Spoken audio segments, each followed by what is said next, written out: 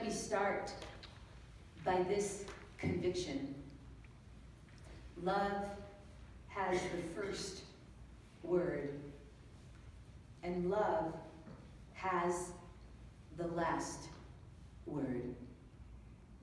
It is only in this context that we can hear this content. God created you. You have been created in God's image, beautifully and wonderfully made. In this season of Epiphany, we started out hearing about our truest name, connected to that name of Jesus at his baptism, beloved. You have heard our scripture talk about how deeply God cares for you and that you belong to God. You matter. You right here, right now, matter. And how you live is incredibly important.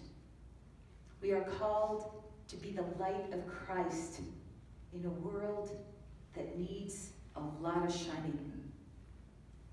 The darkness can so often seem so overpowering. And we heard last week in this same Sermon on the Mount that you are the light of the world, and you are the salt of the earth, and that you are is us together. And now, in this part of the Sermon on the Mount, we hear some scripture that often is used out of context. We'd be quick to judge those who are divorced, but we're not about to go cutting off limbs, right? We are pickers and choosers of our scripture often, and that's why context and content matter. Motive matters deeply as well.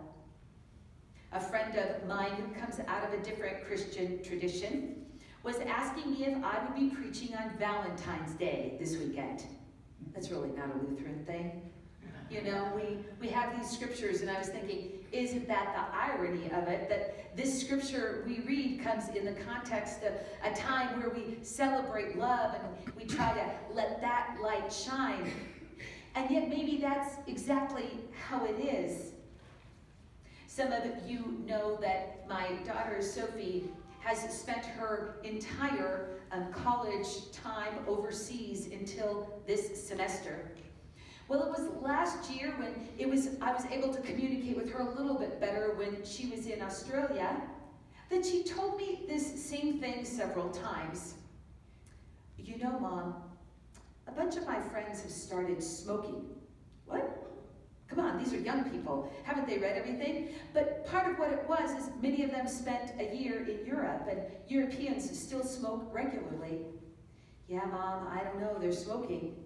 And at one point, there was something that I had that weird spidey sense of, and I wondered if she was trying to soften me up, that maybe she herself had started smoking, to which I said very clearly, well, you know, if you've picked up smoking, I'm never going to pay for the rest of college. I was clear about that. You're done. You're smoking. You're going to get lung cancer. I'm not paying for cigarettes. I'm not paying for college. Period. The end. You ever said things like that to people you love? Thanks be to God, right now, I don't believe she is smoking, but I'll tell you, when I saw her at Christmas, occasionally I would kind of smell her clothes. You know, there was that suspicion. But when we love someone, we want the best for them.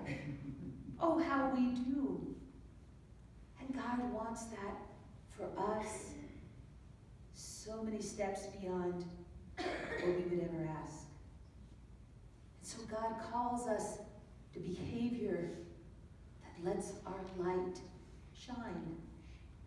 God calls us to tap into this love we have received and share that.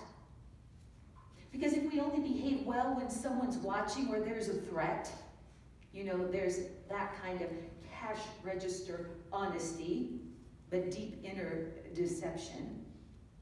If we're only kind to those we like or who are what we consider our kind, That is not what Jesus is speaking of in this love of neighbor.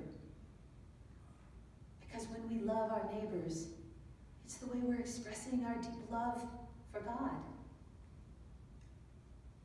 When we look in the mirror and see and identify beloved child of God, we then open ourselves to receive God's grace, compassion, and mercy, so that we look into the eyes of every other created in God's image as beloved. You heard me share last week how year after year my mother would just ask for that one thing for her birthday, that we would just treat each other well, to which we regularly tried to just purchase something instead.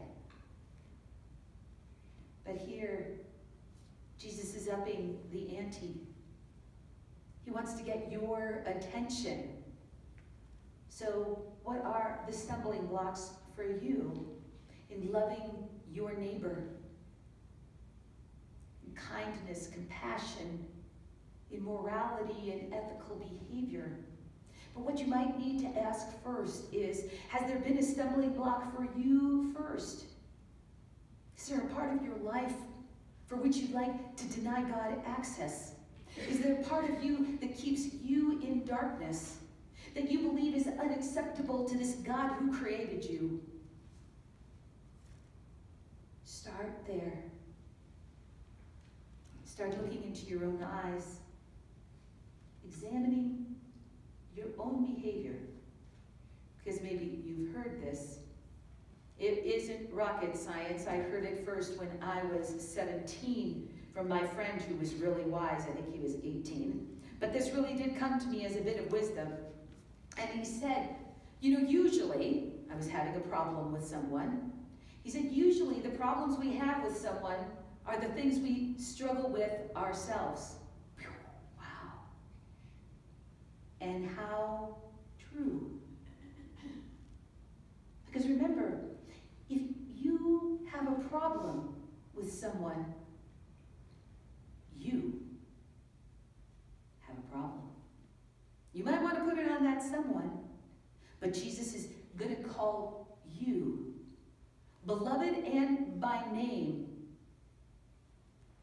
to take care of your heart, to let God into those places that maybe are filled with fear or judgment, resentment, those things that get in our way of being set free. Because this love that God has for us, it's greater. It is greater than any human love we can ever have for one another. And my hope and prayer is that you can think of someone who has loved you in your darkest moments. That you can think of someone who showed you deep compassion when you could barely get out of bed or lift your head up.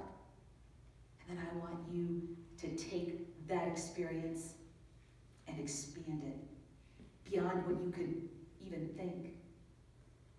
This is the love of God for you, shared in Jesus Christ. So don't use Scripture to hurt yourself or someone else. Don't take these things out of context, especially because we love to judge other people's sins. We're pretty sure they're much worse often than our own. Instead, be reminded, love has the first word and created you. Love will absolutely have the last word for you.